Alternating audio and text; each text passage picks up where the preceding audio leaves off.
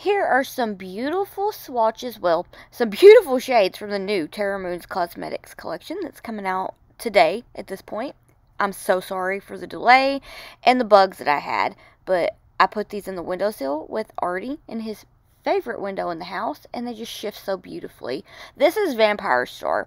It is one of my absolute favorite shades. Look at that shift. Do you see that? And it shifts so easily. And you can even capture the shifts in pictures very easily. Vampire Star, 1,000 out of 10 recommend. Look at those shifts. I feel like I spent more time on this one than any of them, but it's one of my favorites. I feel like it has more of green, gold, and lilac, lavender shifts and shades to it. Very beautiful. This is a Philion. It, paired with Vampire Star, is incredible.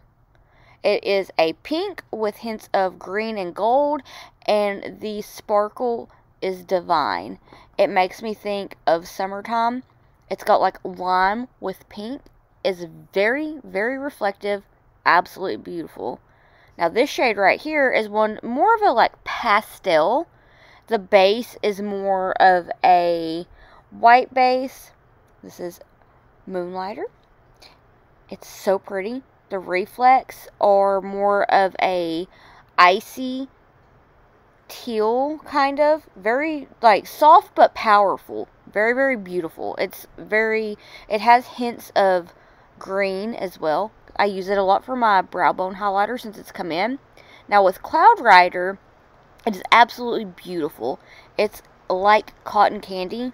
When I was a kid, I would think of clouds as cotton candy. So I felt like the name was so fitting. There are like blue and pink shifts. Very, very, very gorgeous. Very shifty.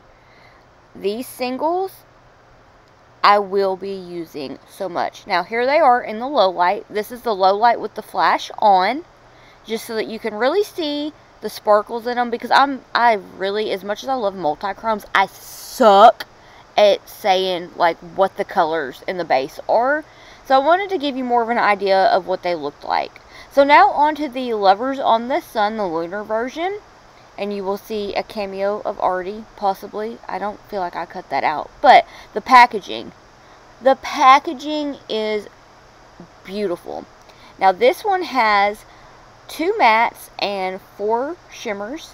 And they are so beautiful. I feel like there is one multi-chrome, or one like duochrome, and the rest are multi-chrome. So like Solar Halo, the whole like top row, I feel like the more gold one is the duochrome one. And I was just really trying to capture the reflex and just show how beautiful it is in the sunlight. So this is Solar Halo.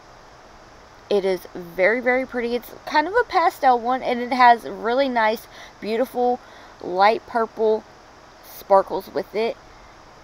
Sunset Embrace reminds me a bit of Ultraviolet, but it has a more pink base, I feel like. It's just beautiful. Now this matte is very creamy and easy to work with from what I've tried. I was gonna include it in the video, but my brain has been jumbled, and so I didn't get around to using it. Now this one here, Celestial Love, is just gorgeous. The mattes in this palette are like really, really easy to work with not a lot of fallout, minimum fallout. Very, very nice. They blend very easily. Look at the sparkles in this. I also see Biscuit and Artemis in the window. I'm sorry, I just think that is adorable. But I just wanted to showcase the lunar version of the Lovers on the Sun palette and just show some swatches, since that was the palette that was sent my way. Just look at how beautiful they are.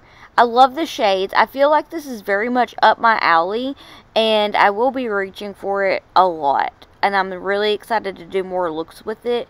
I've just kind of been in a creative rut, so that is why I used more of the Blend Bunny Cosmetics and Glaminatrix palettes in my tutorials, but I am looking forward to using this soon. Now this is Lotus Moon, the lip gloss that they sent over, and it is so pigmented. I had forgot but by the time I went to do these swatches, or this swatch on my lips, that I was going to do that. So my lips are already lined with a more of a brown lip liner from ColourPop. But look at the pigment in that lip gloss. You would think, I would think, if it was just me watching, I would totally be like, that liquid lipstick looks amazing, but it's a gloss. And it's so pigmented, so comfortable, and it doesn't really run like some other glosses that I've tried. It's like, I was very impressed, and I felt like the color was absolutely beautiful. I love the color. Purple is one of my favorite colors, and I felt like that was just like dreamy.